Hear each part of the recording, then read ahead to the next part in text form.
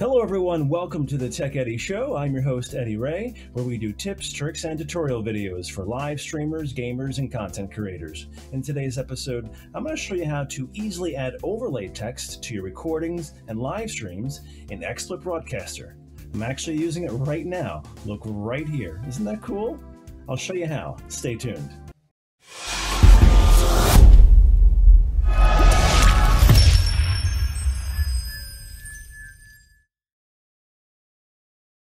Alright, so I've been using text overlays in my recordings and live streams for quite a long time. Been using it in the Tech Eddy Show for a number of videos as well, since I probably restarted my channel here.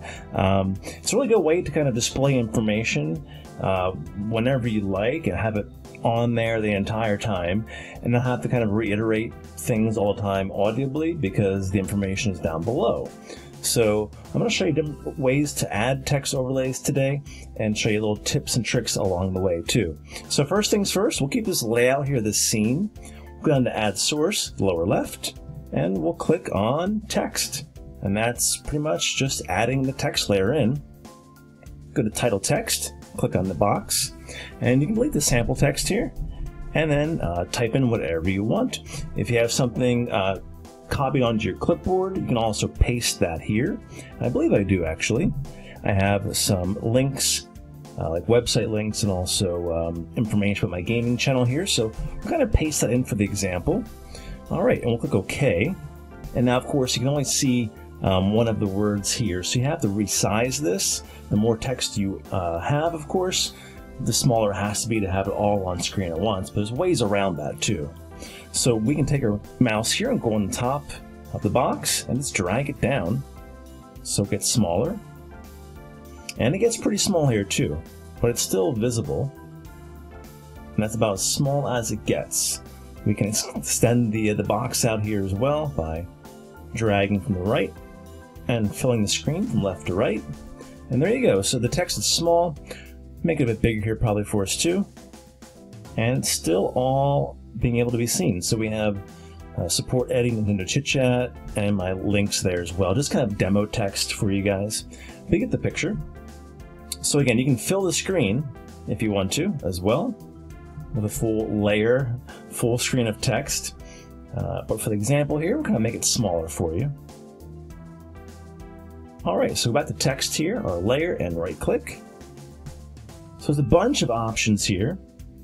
There's a few animation options as well, and we'll cover those right now. We can have our text scroll, which is a really good option. I have it on right now too with this layer right here, as you see. It's always there. So we'll click scroll in the animation section, and this moves right now. It's selected right to left. You can also select, have it move left to right. And then you can also have it go from bottom to top or top to bottom. So if you're doing a credits kind of thing, you can do that here as well.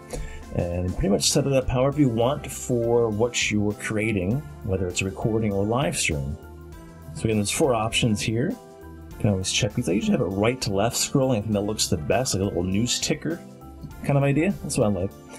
Alright, so that's pretty cool. And again, you can resize this scrolling really easily by dragging and shrinking down. And again, you can also squeeze it in left and right. Cool. So that's scrolling. We'll right click the text box again. There's also fade here. Now if you just click fade, nothing is going to happen. You actually have to set up a delimiter. The delimiter is 2 characters, upright lines, that are kind of like inserting a break into the text. Then you add in more text, and then it will fade to that row of text or that line of text. If you hover over here, it tells exactly what that is. So we'll add some new text in the box here. We'll actually get rid of this demo text for now. Highlight some of this and just delete it out. There we go. Alright, so we're going to say, hello, this is a test. I'm going to hit shift, and there's 2 lines. Alright, and as you see, you can't see them now on screen. It fades to our next line, which we'll enter in now. And that goes right next to the text here in our text content box. Hello, this is line 2.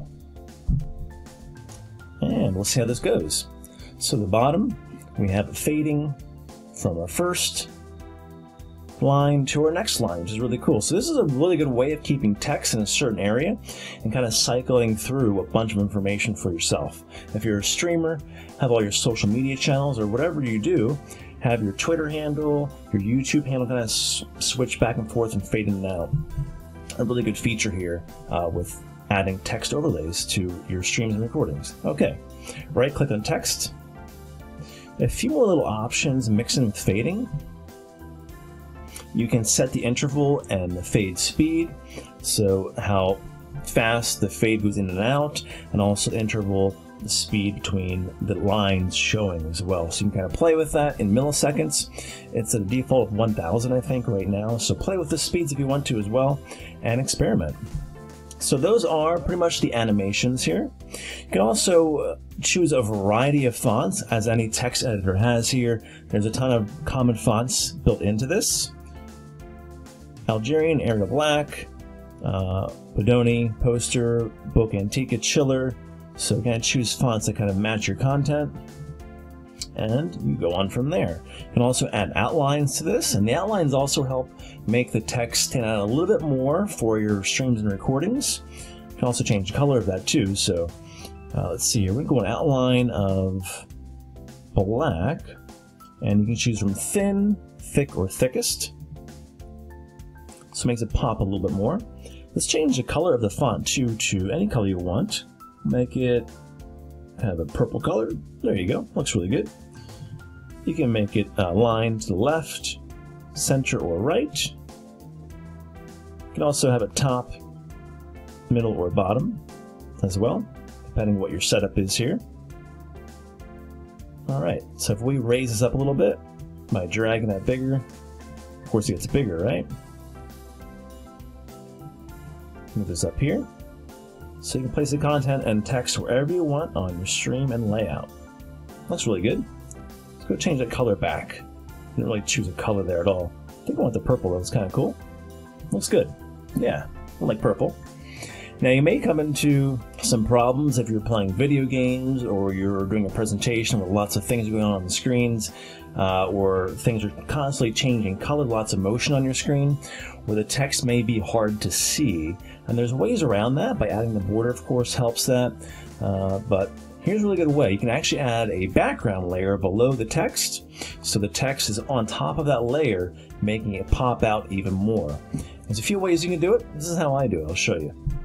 Alright, so we're at Google here. And I'm going to search for just a rectangle of color. So any color you want, you can search for it. I'm going to type in just a black rectangle.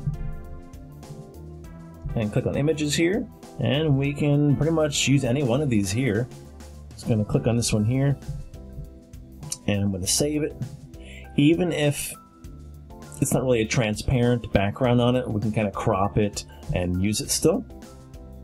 So this is just one way. I'm going to add source, media, and find our image that we just downloaded. So you see here, not perfect. There's a kind of a bottom layer to it here. We're going to crop that in.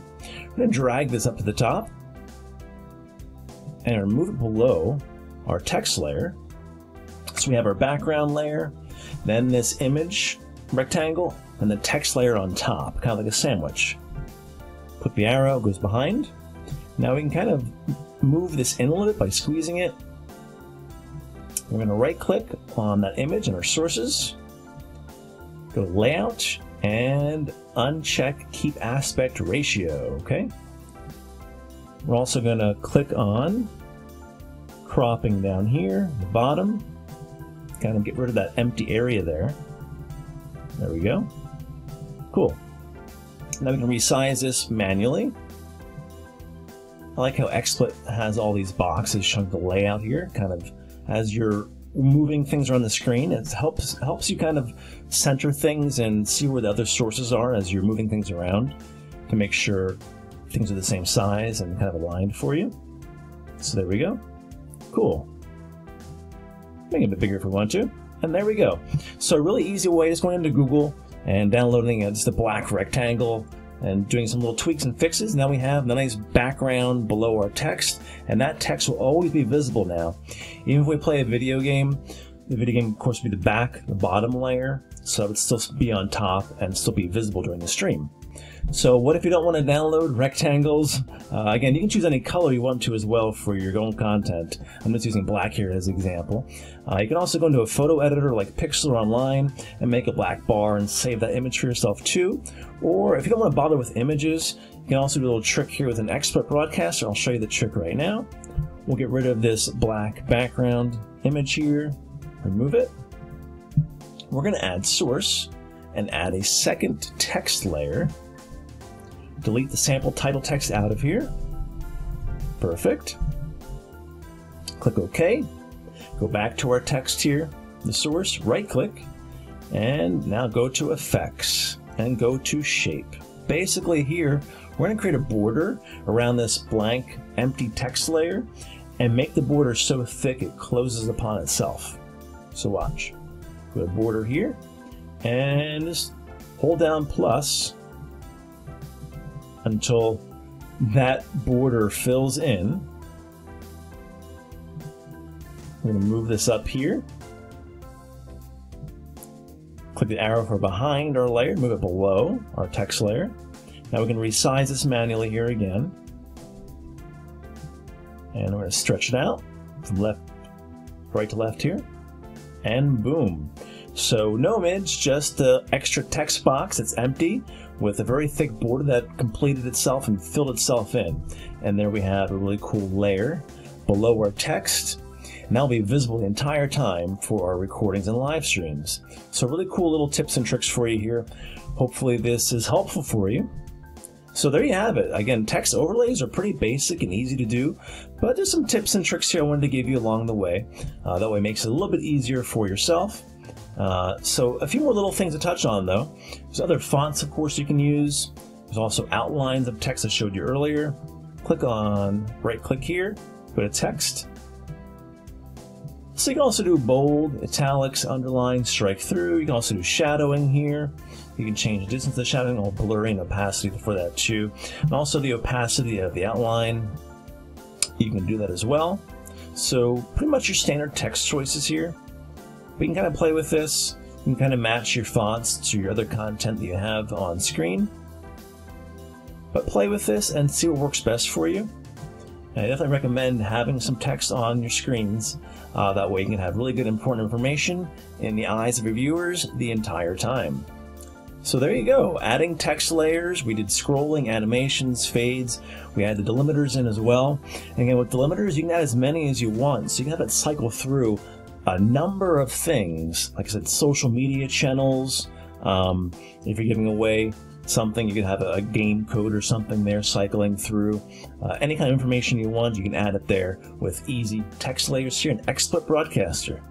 So there you have it. Adding text overlays to your recordings and live streams isn't hard at all. In fact, you should probably experiment with different fonts, colors, and see what works best for you. Hopefully the tips and tricks have helped you out as well. Hit that like button for us, give us your comments below, and subscribe. I'm Eddie Ray for the Tech Eddie Show. We'll see you back here next time.